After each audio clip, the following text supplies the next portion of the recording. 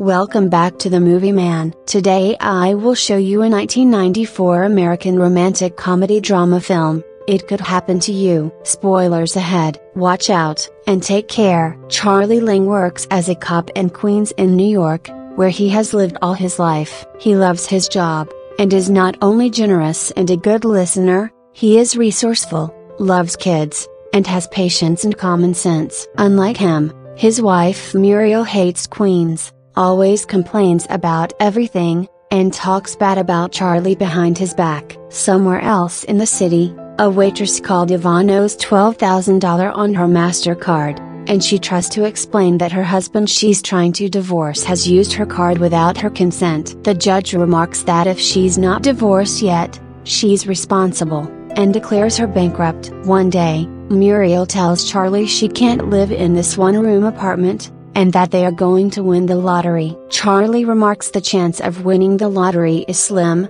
but decides to buy a lottery ticket the next day. As he and his colleague Beau go to eat lunch that day, Yvonne just arrives late to her job. Stressed, she thought she forgot her glasses, but her friend tells her it's on her head. When serving them, Charlie marvels over her beauty, and seeing she's in a bad mood, he tries to cheer her up, just as they've ordered. However, their police radio goes off. Charlie goes up to pay for their coffee, but doesn't have enough for a tip. He remarks he has a lottery ticket, and says he'll come back and split the winnings with her tomorrow if he wins, and if he doesn't he'll bring a tip with him anyway. Yvonne says she'll be here tomorrow, but remarks she doubts he will come back at all. That evening, Charlie plays a bit with the kids on the street. As he goes home for the night, Muriel complains about him soaking his feet near her, remarking it's disgusting. Somewhere else, Yvonne asks if there's any chance she could get her MasterCard back,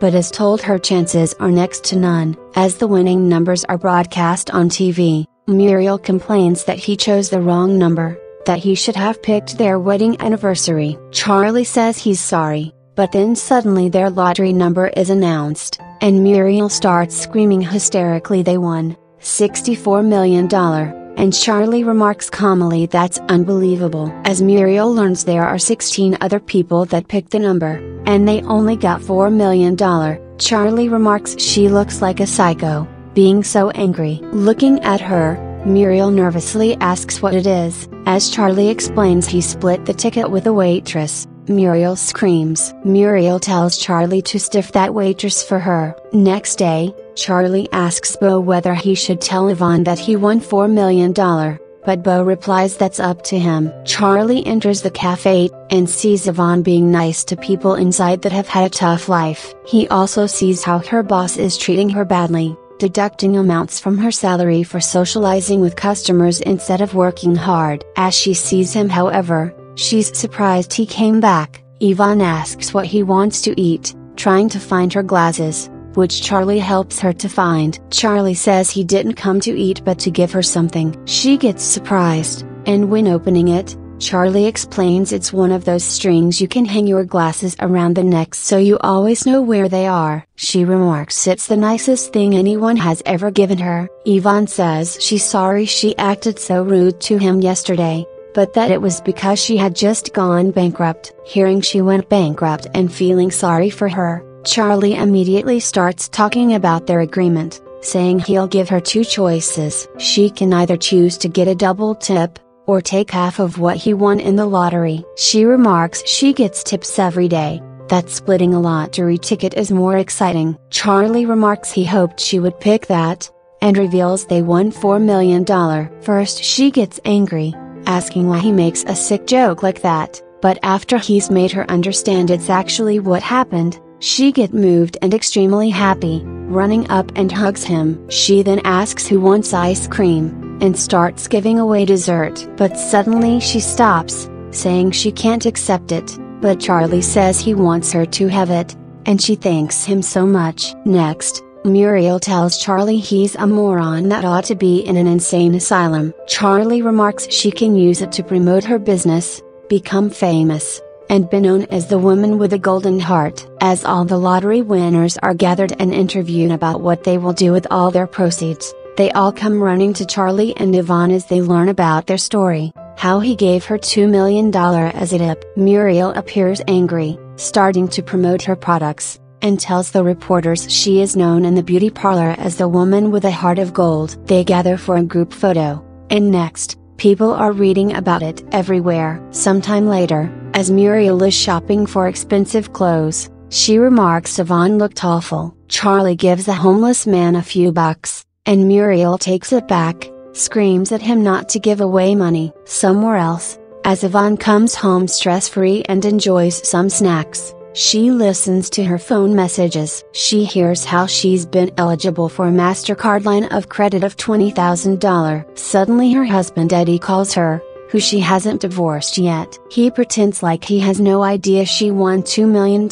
She asks him to never call her again and hangs up on him. Bo asks Charlie when he'll retire, but Charlie says he has no wish to retire. Charlie walks into a store and orders 2 coffees. Suddenly he notices everyone inside behave very strangely. Charlie asks the cashier where his wife is, and he replies she's got the flu, after which he says the coffees are on the house. Getting back out, Charlie remarks their favorite Korean is getting robbed, saying the wife wasn't there, which she always is, and that he was offered the coffees for free. Inside, the robbers are taking all their money. Charlie tells Bo to call for backup while he goes through the back. As Charlie sneaks in, the robbers are stressed that Bo still is outside writing tickets. Suddenly, Charlie is seen by a robber, and as Charlie throws a heavy tin at him, the robber manages to fire off a shot. The other one's gun doesn't work, and Charlie pushes them out through a window. Backup appears,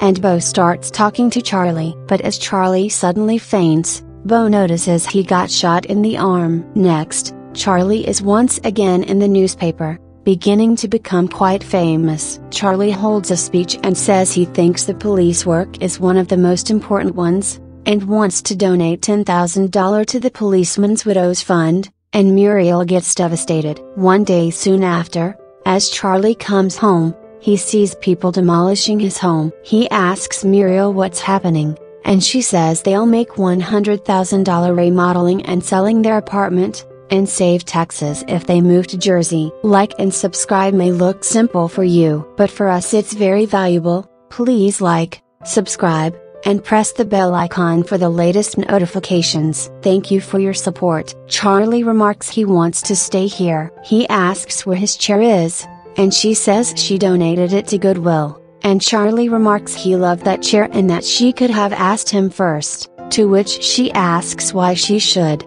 since he's the one loving to give everything away. Walking down the street talking to Bo, they suddenly see Yvonne has bought the cafe and is running it. Bo says he should go in and say hi, but Charlie says he has to go home, but remembers he had a gift for him, Nick's tickets, and Bo gets happy. That night, Charlie and Muriel go to the Lottery Millionaires Club, and Muriel is excited, but Charlie does not seem to be that impressed. Muriel goes to mingle and starts flirting with a rich guy. Charlie sees Yvonne arriving, having problems. She has no cash for her cab, so Charlie helps her pay for it. Suddenly they see the boat leaving. Yvonne says she's sorry, but Charlie says he hates boats and is actually relieved he doesn't have to go, and that Muriel is in her element and should be good. Meanwhile, Muriel is continuing to flirt with a man. Yvonne and Charlie instead go to a restaurant since they're all dressed up and everything, and the two start learning to know each other. Charlie learns about Yvonne's manipulative and thieving husband called Eddie, after which he reveals that his own marriage with Muriel is getting worse and that they're drifting apart. Charlie looks at her intensely, and she asks if he wants to dance, which he expresses he'd love to do. Next the two walk up and dance for quite a long time. The two express they like each other's company since they can talk freely about anything, and as she goes home, they decide to meet the next day again. As the boat returns, Muriel apparently didn't even notice he was gone. Muriel introduces Jack Gross that will help them develop some economic strategies. Next day, Yvonne is teaching Charlie roller skates, but as he accidentally ends up in a lake, he asks to do something else. Instead the two go to the subway and offer everybody a free ride home, and people get happy. A day or so later, They've rented a whole stadium and invited Bo and all the kids from Charlie Street to play a game of baseball. They all have a great time, and Charlie and Yvonne seem to enjoy each other's company. As Yvonne gets home,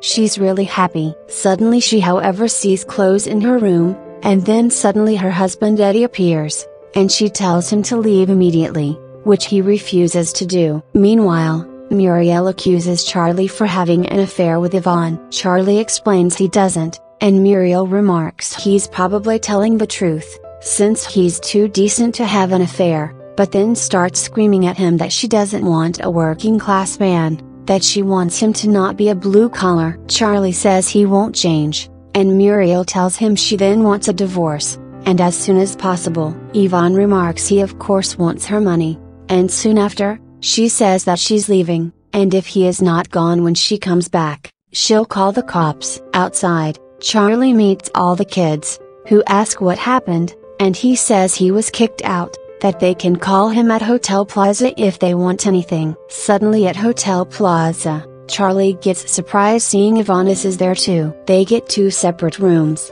which end up being beside each other, and after having been shown to the rooms, the hotel attendants remark that those were the cop and the waitress. Charlie invites her to his room, and they explain for each other why they both went to the hotel. After a short and nervous conversation, they two kiss each other. The next morning, they're very happy to be together. But when walking out later, they are met with a crowd of reporters. Next, Charlie and Muriel are divorcing, and Muriel requires all of the $2 million.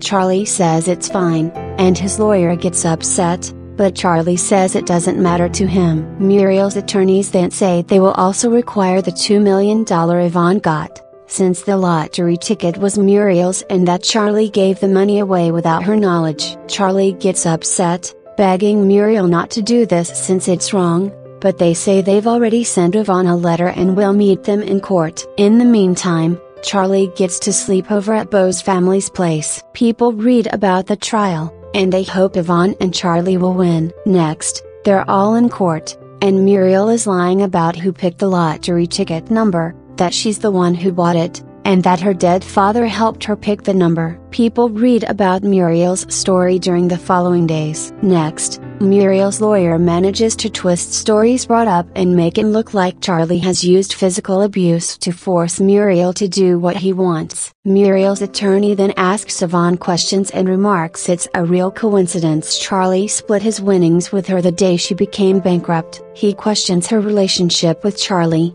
and asks why she and Charlie ran to Hotel Plaza together as soon as Muriel divorced her abusive husband Charlie. Yvonne gets angry they're trying to make her look like a gold digger and make her and Charlie's relationship look ugly. The lawyer asks if she's divorced, which she remarks she isn't, but that it's because she didn't have money to afford a divorce. Next, people in the whole of New York learn how Muriel's lawyer tried to make Yvonne look like a gold digger and an nymphomaniac. A couple days later, the jury has reached a verdict, and rules in favor of Muriel, who should get the full $4 million.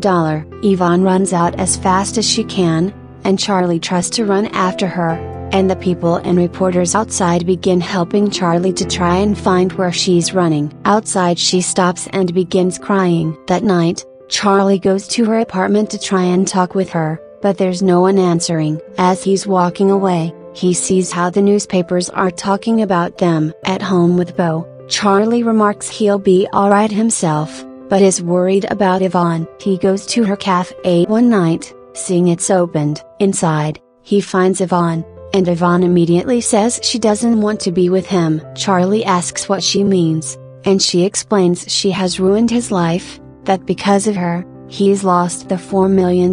Charlie says she's crazy, that he loves her, and because of her, he has her, that all he wants is her, asking her to stop talking about the money, since it means nothing to him. She starts thinking, and says she wants him more than anything too. A homeless man knocks on the window, and the two remark they should probably invite him in, and they give him a free meal. Later, Yvonne says they should leave New York, and Charlie remarks he knows someone in Buffalo, and that he can join the Buffalo Force, which she thinks is great. The homeless man picks up a camera and starts photographing them. Later, after having eaten his meal, The man walks to a van belonging to the New York Post. In the newspapers the next day, people learned that the cop and the waitress, in their darkest hour, shared a free bowl of soup with him. As he left, they gave him a good bit of money, wishing they could have given him more, and people start getting sympathies for them. Yvonne remarks she wants to see her cafe one more time before they're forced to sell it. When Charlie and Yvonne get back to the cafe,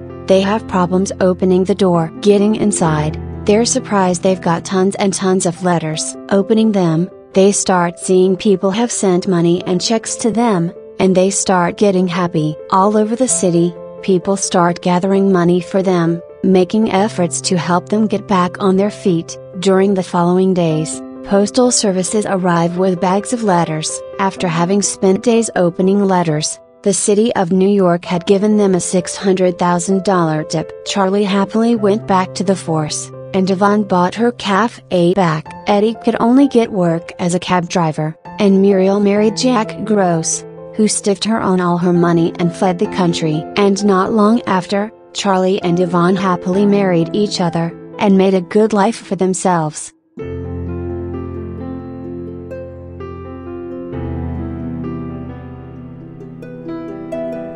That was all of the video. I hope you enjoyed it. Thanks for watching.